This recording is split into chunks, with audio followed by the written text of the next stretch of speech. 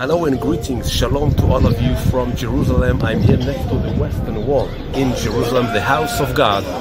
And this week is a special week because this week, Daddy G.O., Pastor Enoch Adeboye, celebrated his 79th birthday. It's a blessed week. And we came here to pray over him. I call upon Rabbi Goldstein from Mount Zion to join me in prayer. So each one of you can join us in prayer and draw to himself a spiritual power from this blessed week, the same week that Daddy G.O. has been born 79 years ago.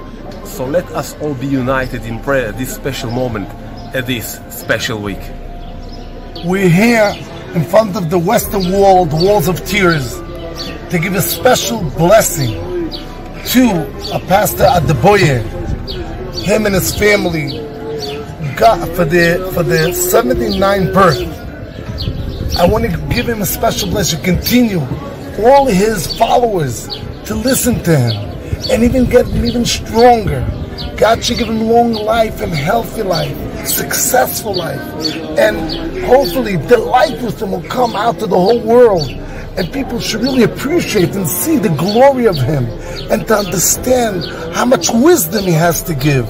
We appreciate him here from Jerusalem, and we want to really continue his good work that God should really, he should see in his own eyes peace, harmony, sharing, and he should be a messenger in front of God to really protect all the people in the whole world. Amen.